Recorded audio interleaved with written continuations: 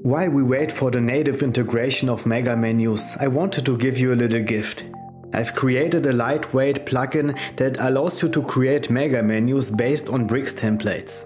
You can download the plugin for free, the link in the description. In this short video I want to show you how this plugin works. First, create your mega menu as Bricks template. You can choose the template type section. Then change to the appearance menus area, and here is the magic. You can assign your created mega menu template to a specific menu item. Now we can change to our navigation.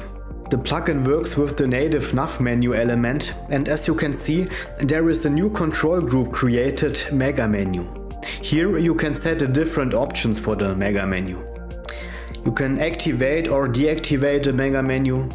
You can define a trigger event.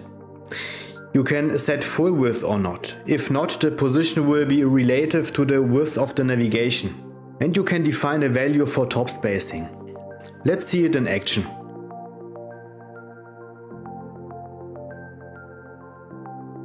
Here it is, your created mega menu.